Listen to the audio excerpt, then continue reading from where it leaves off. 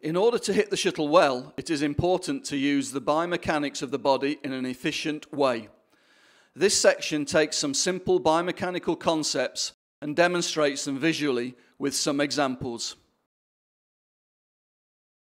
To generate power, players need to learn to use the large to small segments of the body in sequence. Note, having pushed off with the rear leg, the lower body, upper arm, lower arm, and wrist contribute in sequence to the power of the final impact.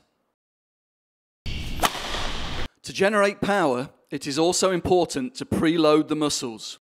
Put simply, muscles are stretched rapidly and the body's muscular and nervous system react to this, forcefully contracting those same muscles rapidly in the opposite direction. This effect can be seen during the backswing, then forward swing of all strokes. Whole body rotation is used a lot in badminton. These rotations can be used to generate force on strokes or to change direction when moving around the court. Upper arm rotation is a major contributor to racket head speed on both the forehand and backhand sides. Watch the upper arm of this player to see upper arm rotation in action. Lower arm rotation is also used to create racket head speed on both the forehand and backhand sides. This clip shows a forehand example.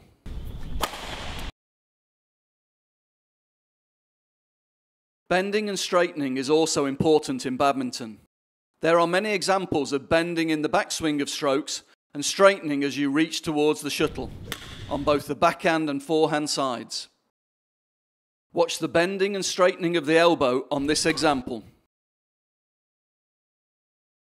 Watch the bending and straightening of the wrist on this example.